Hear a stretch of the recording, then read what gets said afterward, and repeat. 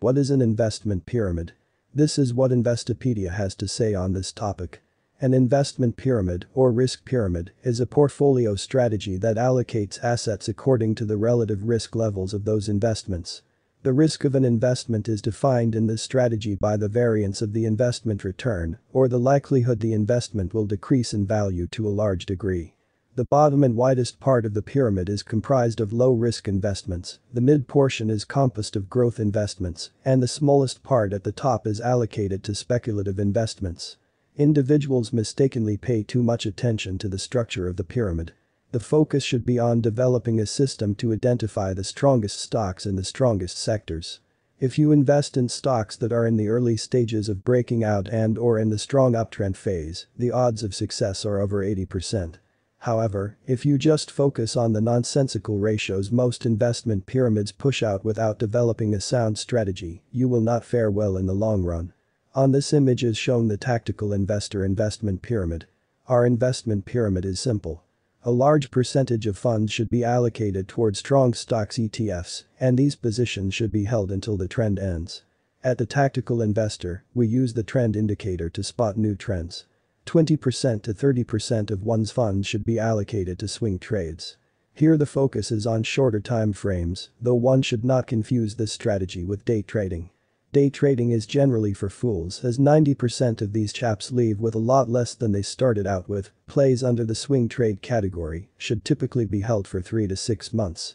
The next level is options investing. Believe it or not, options investing can help deliver stellar returns and/or provide a stream of steady income if utilized wisely. The first rule should be never to allocate more than 20% of your portfolio for investing in options. These funds should then be divided into 6 to 10 lots, and equal amounts should be invested in each play. The same holds true when investing in stocks. The total amount of money to be invested should be divided into equal parts.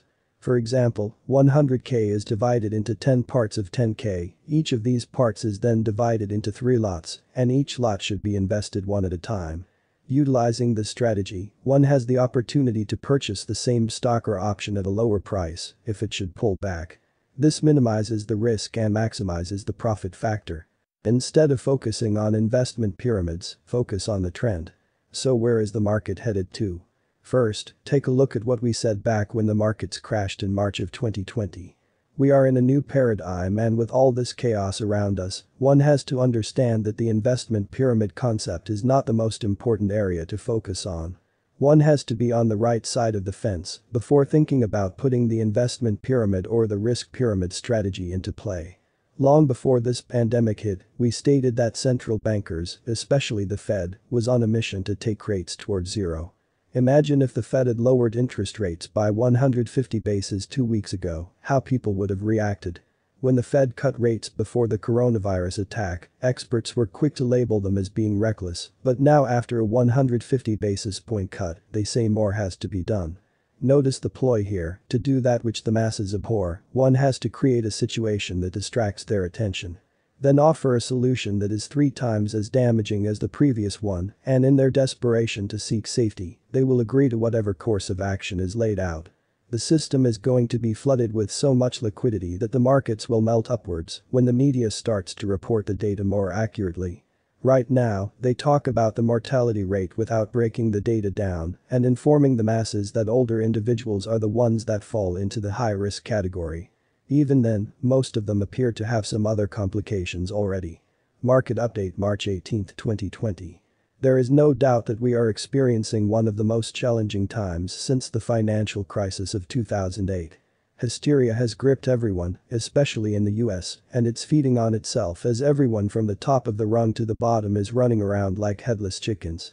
Everyone at the tactical investor is freeing up all the available cash they can. We have spoken of living below one's means in the past, and we all intend to drop down and live 1 to 2 standards below our means temporarily and direct these savings towards the market.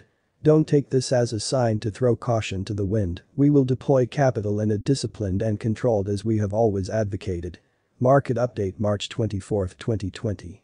Bearish sentiment equates to strong rallies. We almost have a mother of all buy signals, another small downward move, and our indicators will be in place to trigger this signal. We are dangerously close to hitting the upper limit of the madness zone.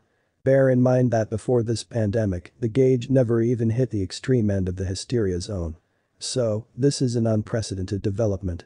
Given this massive move in the anxiety gauge, neutral readings would now need only to dip down to 10% to trigger the father of all buy signals, provided our technical indicators move to the extremely oversold ranges and the trend indicator remains positive, bullish.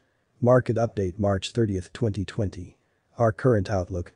What is even more remarkable, and would fall under the category of unimaginable only a few months ago, is that the bullish sentiment is trading below its historical average. Consider this for a moment, the Nasdaq is trading at new highs, the Dow has recouped most of its losses and will take out its old highs sooner or later, and yet the bullish sentiment is at levels one would associate with a severe correction.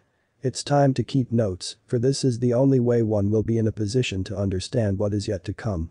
The market of disorder is going to drive everyone insane. By everyone, we refer to those that refuse to accept that the old way of doing things, 90% of players, is dead. We are warning all our subscribers early on in the cycle of insanity has just begun, so be prepared for things you would have once deemed unimaginable to come to pass. Bullish sentiment is low because the masses think they know better. However, the Fed knows better, and there's only one reason for this: they control the strings to the purse, and anyone that has that kind of power can alter and redefine reality. Regardless of all the rubbish the experts might claim as to the Fed overplaying its hand and that the Fed is running out of power, take those statements with a barrel of salt and jar of whiskey. For at best, they are worthless, and at worst a member of Ward 12 could come up with a better projection. Remember this statement.